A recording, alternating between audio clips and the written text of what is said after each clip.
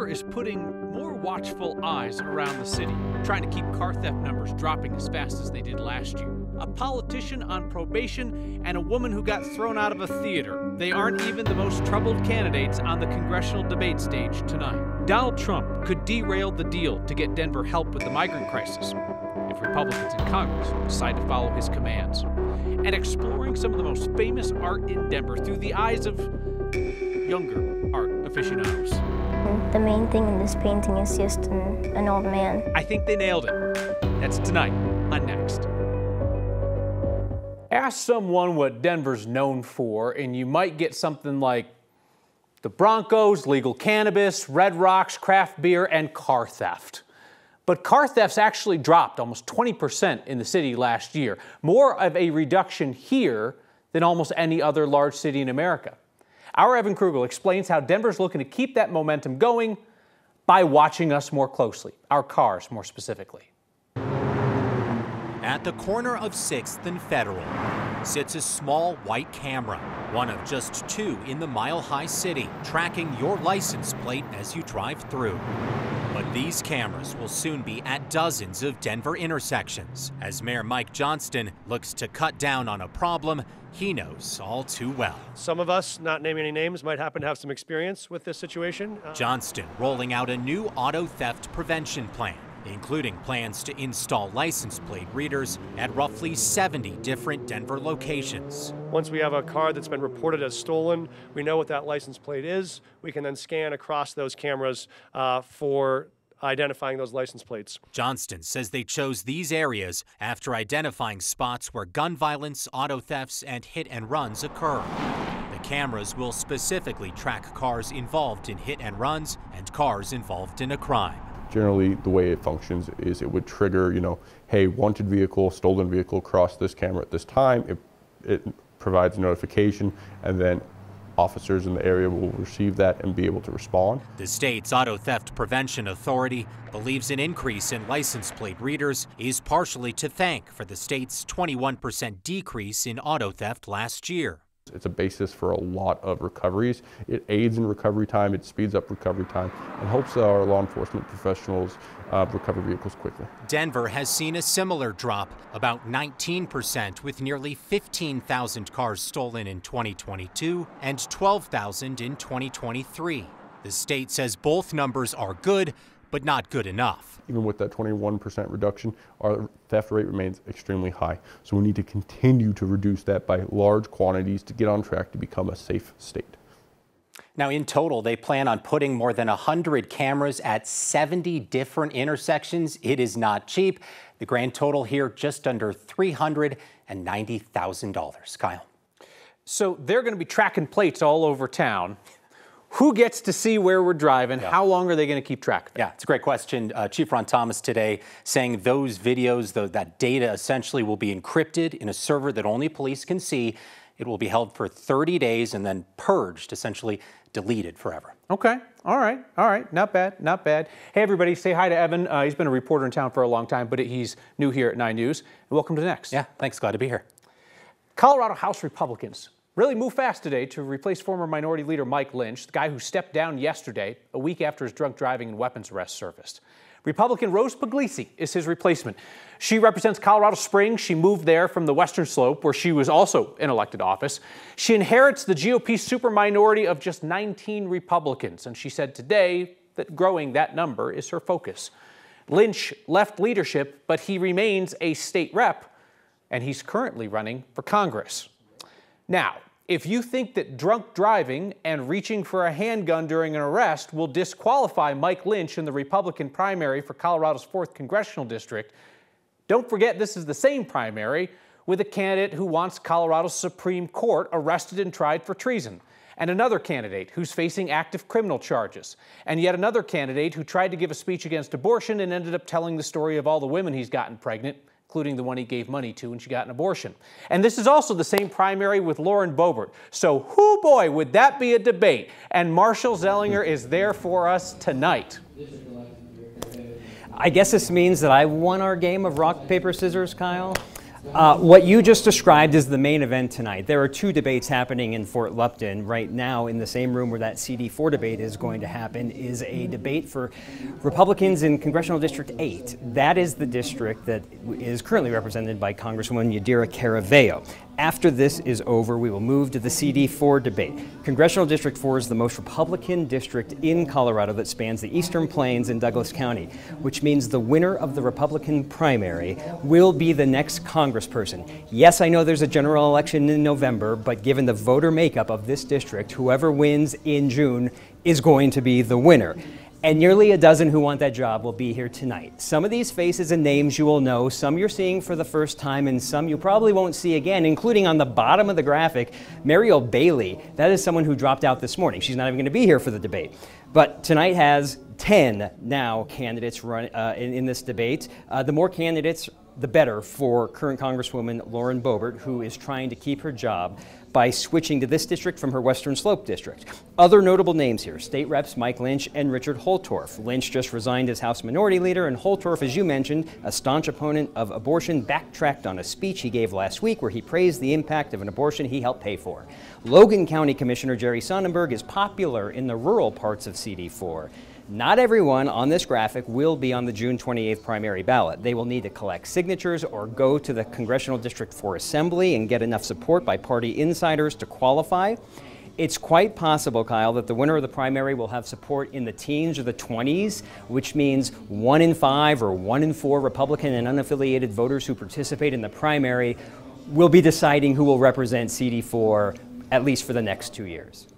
This is going to be fascinating to watch tonight, and I don't know whether Boebert, who's the presumed frontrunner, is going to attack these other candidates for their personal baggage, knowing that she has more than the cargo hold of a 737, or whether she's just going to say, hey, listen, don't pick on those guys. The more the merrier, because that big crowded field helps her with all the name identification and all the money. Strategy will be interesting tonight, whether they're just going to answer direct questions and keep it about them, or if it starts going sideways in terms of like talking about someone who's next to you. We will have some of the highlights at 9 and 10. All right, very good. Marshall, best seat in the House tonight. Thank you, sir. Donald Trump suddenly holds real sway over whether Denver is going to get help to address the migrant crisis here. NBC News and other media outlets report that Republicans in Congress are considering abandoning a border security deal, which could include funding for Denver, because Trump prefers the issue to be unresolved so that he can use it against President Biden. Republicans have largely worked out a deal with Democrats in Congress on border security and immigration. President Biden is supportive of those talks. NBC and others report that at a private Republican meeting, leaders said that Trump's opposition to this plan is a real issue. A few Republican senators have come out and said that it would be immoral and appalling to let the border crisis go unresolved just because it would be a good campaign issue for Trump. And Colorado's Democratic Governor Jared Polis echoed that on TV today. It's so close, Neil, Congress to finally get border security done. I really think that former President Trump is on the wrong side of this. If he's basically saying don't secure the border, we're not going to solve this. The American people want this solved. We need to substantially reduce illegal immigration, and we need to reform the system to make it work better where we can. To your credit, Trump has told Republicans that they should kill this border security deal unless they get everything they want. And today, Trump asked Republican governors to send their National Guard troops down to Texas to begin removing migrants from the country. School nurses in Denver say that they deserve extra pay because they covered extra schools during a nursing shortage. An independent arbiter agreed with the nurses. District's not having it. Nurses with the Denver Classroom Teachers Association, that's a union that represents teachers and other staff, say that a district-wide staffing shortage meant that nurses were required to cover extra schools last year. They essentially said that they were substitutes. They were subs for the schools lacking nurses, and that the union contract says that means extra pay.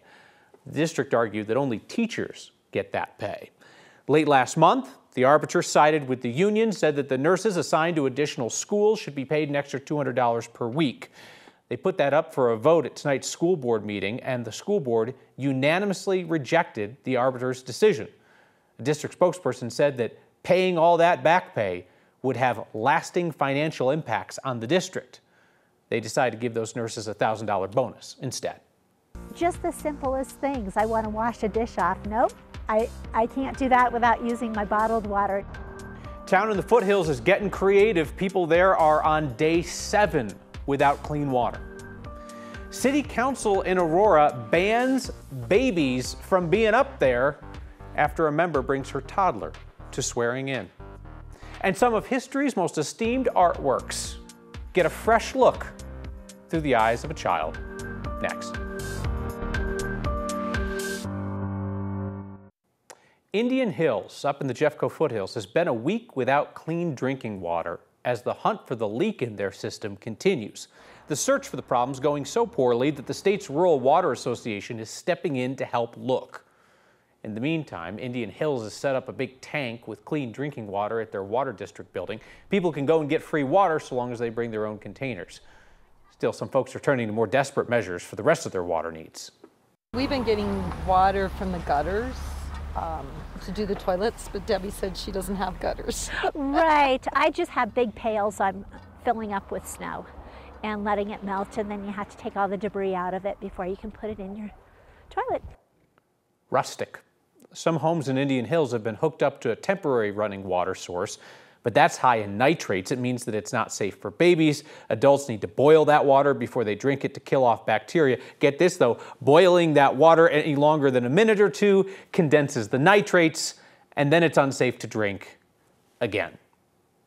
National climate scientists say the impact of climate change could be even worse than originally predicted in certain regions, like Colorado, where scientists predict a future with more intense wildfires. New report from the National Center for Atmospheric Research, NCAR, says that our dry climate isn't doing us any favors.